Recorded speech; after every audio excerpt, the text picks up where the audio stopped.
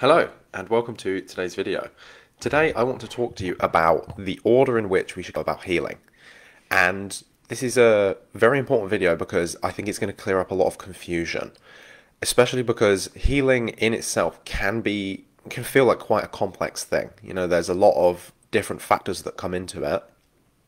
And if you don't know what order to go about doing things, there's so many things, you're just going to feel overwhelmed and get stuck. So I want to walk you through the order in which I would tackle these things. This isn't a fully comprehensive guide. I'm just trying to dial in on a very particular area here, which is what order do we want to be facing things like mold, EBV, Lyme, parasites, all of these different kind of obstacles that are in the way of our healing process. Which ones should we tackle first? Because if you understand which ones to tackle first, for one, you're going to make significantly more and faster progress. And the second point is you're going to avoid a lot of negative reactions. And I'm going to explain that in just a moment. But there's a really solid, logical reason that when I explain this to you, you're gonna think that makes so much sense. I'm gonna do these in this order. What is the order of healing? How do we want to go about this? How do we want to tackle this? So we want to actually start from the smallest to the largest. And the reason for this is larger things have the smaller things in them. So let's take an example. So you've got a whole bunch of different things going on. You've got mold, you've got heavy metal toxicity, you've got Lyme disease, you've got EBV, you've got Candida, you've got SIBO, you've got yeast overgrowths, your gut's a complete mess, bloating and gas. Everything is it's all happening all at the same time. And the first thing you decide to go after is parasites. See, the thing is, you tackle the parasites. And whenever you kill a parasite, so say you're taking some antimicrobial herbs, you're taking some really powerful antiparasitic herbs. Every time you kill one of these parasites, so be this a big worm or a fluke or one of these multi-celled organisms. These are really big. You know, these have their own ecosystems. So inside a big worm, that worm has its own microbiome that is full of different bacteria and different yeasts and different viruses and different toxins. And when you kill it, everything that it was holding, everything that was inside of it is released. And then your body has to deal with all of that. So one of the reasons that we actually develop parasites or these kinds of these organisms, so even like SIBO, Candida, Lyme, and other types of parasites are actually a way that our body is kind of outsourcing the job of handling toxicity. So if you go in and you kill all of these worms straight away, all of the toxins that they were holding now get released, and your body can't let the worms do that job for your body, which means your body is now overwhelmed. It's flooded in toxicity, and you feel horrible. And this is like a classic 𝗕𝗓𝗄𝗏 reaction, and this is actually a bad thing. This means that you've done this in the wrong hierarchical order. You've gone to the last step first, and it's going to cause a massive shock through your whole system. It's going to make you feel like crap. It's going to slow down your healing process, and because you release all of this toxicity into your body and your body isn't able to handle it, as soon as you stop trying to kill the parasites will move back in, whether that's Candida, SIBO, or actually worms and flukes. They're just going to come back because your body actually needs them to do a job.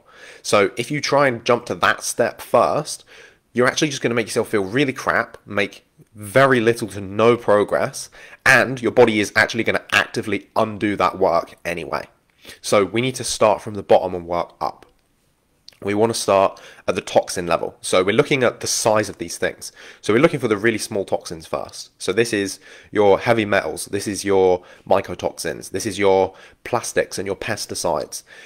This is your inert molecules. So they're not living organisms at this stage. These are basically just substances. They're dead. They're not alive, but they're toxic. They have a harmful component to the body. This is where we start. We need to start removing these things. So we need to support your body in removing these things and provide it everything that it needs to do so. So here you could look at your antioxidant status. That can be really helpful. I did a video the other day on antioxidant loading. You can go and find that on YouTube. Just search my name, William Dickinson, antioxidant loading. This is going to provide your body with everything that it needs to start removing this at this micro scale. So these very tiny toxins, so mycotoxins, the heavy metals, plastics, pesticides, glyphosate, all of these different things at this micro level. Antioxidants are really, really helpful at this stage. So going there can be really, really helpful. You also want to work on the gut. All of these toxins, they either leave through your sweat, through your urine, or through your stool. And 80% of them are going through your stool. So working on the gut at this stage can be really, really helpful. This is often why when you have a toxicity problem, your gut becomes a mess. You know, you've got the SIBO, the Candida, the parasites in the gut. This is because they're actually helping you. They're trying to help you remove these toxins from your body. So if you can support your body in doing it, these things actually, as adaptive responses, do not need to be there anymore, and they will move themselves out. So we focus smallest thing first, which is it's basically toxins. So whatever toxin exposure it is, say you've got mercury toxicity and Lyme disease, forget about the Lyme disease. Fix the mercury toxicity first. By the time you've fixed it, the Lyme disease will probably go away. So always start on the lowest thing, and then probably the next level things will actually disappear. If they don't, that's when you want to tackle them. So you start small and build up. So next you want to move to viruses. The reason we do this is viruses also technically not really alive. They're just they need your machinery in your body to replicate. There's actually some really interesting theories, and I have a tendency or a leniency actually towards this now, with understanding how the body works with the microflora and actually with these like parasites to actually achieve health outcomes. So I believe that it's possible that your body can actually work with viruses to achieve certain jobs. You know, viruses can stimulate fevers, which are profoundly detoxing. They can actually stimulate your immune response, and they can in a way kind of collaborate. So you'd only want to go after the viruses after you've cleared as much of this toxicity as you're able. And when you do go after these viruses, so say we're looking like EBV or cytomegalovirus, or there's a bunch of different kind of chronic viral infections that you can get, even common things like just having the common cold or a flu that you've just not been able to kick for a really long time. You can start trying to clear these things. But again, working on the toxicity is the first step, and then you could go after these things. But I would go after them in a more supportive way, where we're helping the body trigger its natural immune response to kill these things. So instead of trying to kill it with herbs or with like antiviral medications, we can look at fasting. We can do things to boost the body's natural immune system. So the antioxidant loading can be really helpful there as well. We're trying to get the body functioning again so that it's able to destroy these things by itself. Because again, if you just go in and you kill all this viral load off, but you don't strengthen the host immune system, as soon as they're exposed to a virus again, it's going to come back, you know? And this is the thing about viruses. They're not even alive. All that happens is they become dormant. They stop being active because they're not even alive in the first place. So your body is what puts viruses into remission. It's what makes them dormant. So if you don't support the body and you just try to kill them, they're just going to come back. So again, you're working with the body through this process. Next step up from here, bacteria. So bacteria are slightly bigger than actually they're significantly bigger. They're like 100 times bigger than viruses. Viruses are tiny. We've got like the toxins, which are like minuscule, and then the viruses, which are tiny, and the bacteria, we start getting like significantly bigger here. Still single-celled, but they're still like quite small, all things considered. This is where you go after the bacteria stage. So this is things like Lyme disease. This could be things like SIBO. This is the stage that you would want to tackle these kinds of issues. My suggestion from here forward, if you want to tackle these things, actually is not to do some kind of broad spectrum therapy like antibiotics or antimicrobial herbs. It would be to use a more targeted therapy like bioresonance, or using the body's natural healing mechanisms again. So boosting host immunity, your body will selectively target specific things. Another thing that can be really helpful at this stage is probiotics, because probiotics are living antibiotic factories. They create different substances like hydrogen peroxide and other things that can destroy pathogens. They are in communication with your immune system all of the time. They can stimulate your macrophages. They can stimulate your secretory IgA in your gut. They can stimulate your mucosal immunity to fight viruses, bacteria, fungus, parasites, all these things. So your probiotics are like your biggest allies. They're like the army that your body employs to fight for you. And they're also bacteria themselves. So fighting bacteria with bacteria can be a pretty useful way to go about it. So not a fan of broad spectrum stuff.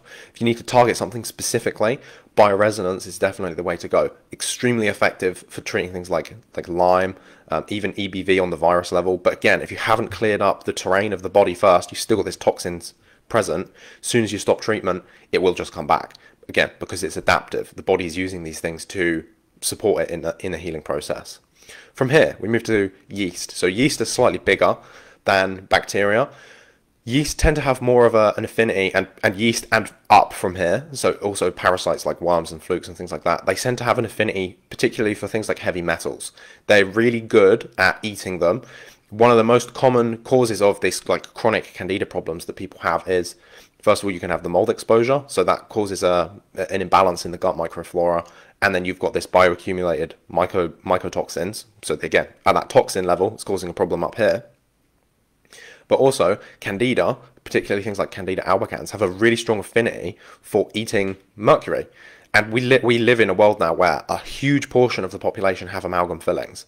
And so two organisms that really kind of work together to help the body handling all this mercury is 𝗕ci pylori, so you see that in the stomach, and then Candida. And they kind of work together to handle this mercury toxicity and in general kind of dental infections and dental problems.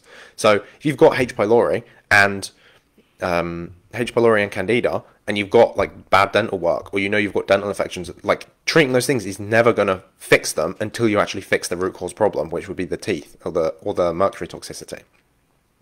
So make sure you're tackling these things from this root cause perspective. So from this stage, again, bioresonance, very effective for Candida. Probiotics, very effective for Candida. Even going up that next stage, so the final level on this is the parasites, the worms, the flukes, and things like that. Bioresonance and probiotics, extremely effective for this. You can even be looking at this stage at using probiotic species of yeast. So I'm not such a big fan of like Saccharomyces boulardii, but the way that I would go about this would be using kefir and trying to get some more diversity in the microbiome by using things like fermented kefir, because you've got 50 plus different species of bacteria and 5 to 10 different species of yeast.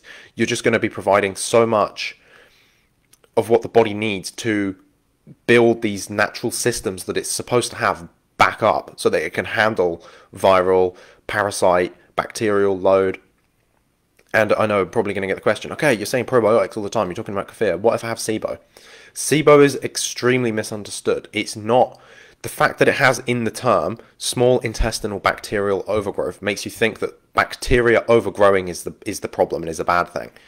SIBO is an adaptive response. It's never a root cause. It's always adaptive. It's always a symptom. It's always happening for a reason. You know, if you've got a lot of toxicity and it's coming out through your bile, which is how your body removes most of the toxicity, the first place that bile is going to hit is the upper small intestine. If you've got leaky gut, if you've got reduced intestinal permeability, all these toxins are going to leak back through. So the SIBO moves in to eat these toxins for you and to break them down. It's adaptive, it's smart, they're trying to work with you. So taking probiotics can be helpful because you actually help this process. Anytime you're looking at taking probiotics in a SIBO situation, you have to understand the 5 pillars. This is a course that we offer. We have a course, the Gut Health Bundle. One part of this is the 5 pillars and how to heal your gut. If one of your 5 pillar functions is not functioning correctly, taking probiotics with SIBO can give you more problems than benefits. It doesn't mean that probiotics aren't helpful. It means you need to understand the context of how to use them appropriately and make sure that your body has these natural cleaning and cleansing mechanisms re-established so that it's able to handle them and use them in a healthy way. So if you've got your stomach acid working, your digestive enzymes, your bile, your motility, and your mucosa, if these are all working correctly, you're going to be fine. It's actually going to be helpful and beneficial to use these things. If not, these are things that you need to consider addressing first. Again, root cause focus. If you've got a gut problem, you have to address the root cause of the gut problem, and it always, without exception, comes down to dysfunction in one of the 5 pillars. That's why I made the course, because it's that important. You know, I don't have a million courses about different things. This is the single course that I really encourage people to look at, because if you fix these things, the positive downstream impact from this point, it's just mind-blowing, you know? Everyone says, fix your gut, fix your health. It's like, yeah, well, if you want to fix your gut, you have to fix one of your 5 pillars. You have to fix which one is broken. So to summarize today's video, healing has a hierarchy. And when you're looking at trying to support your body through the healing process, we have to start small and work up. So you start at the smallest possible thing and you work up in size, because The larger things have the smaller things in them. You know, you work on killing the worms, they're full of Candida, they're full of bacteria, they're full of Lyme, they're full of different viruses, they're full of EBV, they're full of mold and mycotoxins, they're full of these heavy metals. You kill the big thing, you're going to release all of this toxicity into your body and it's not going to be able to handle it. You have to start small and work your way up. Clear the metals, clear the mycotoxins. Once that's done, move up to the viruses, work on the EBV, clear the chronic colds and viruses and flus that you've had that you haven't been able to get on top of. From there, move up, work on the SIBO, work on the Lyme, work on the different types of bacterial dysbiosis. From there, work up to the yeast, work on the Candida, work on the microbiome and correct this in the gut. And then from there, that's when you move to parasites. You're at worms, you're at flukes, you're at things like that. If you don't follow this order, your body is you're basically fighting against your body. You're going to feel worse for doing it, and you're going to make very little to no progress. And it's going to make you feel like you're suffering, you're doing all these things, and you're getting all these symptoms, and that feels like you're doing it right. But actually, it doesn't mean you're doing it right. It means you're just kind of going against your body's natural wisdom. Healing is gentle, healing is soft, healing is kind, and healing feels good. If you're not getting those things, if you're not being kind, if you're not being gentle, if you're not feeling good, you're not actually healing. So stop trying to do the opposite to get the thing that you want. You have to embody what healing is in the moment, in your approach, if you want to keep moving towards healing.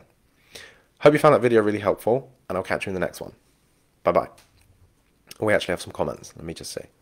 Rule says, William, what's up, man? Thanks for another video. You're most welcome. I'm really happy to see you here. I hope you found it really helpful, and take care all. I'll see you soon, okay? See you, everyone. Bye.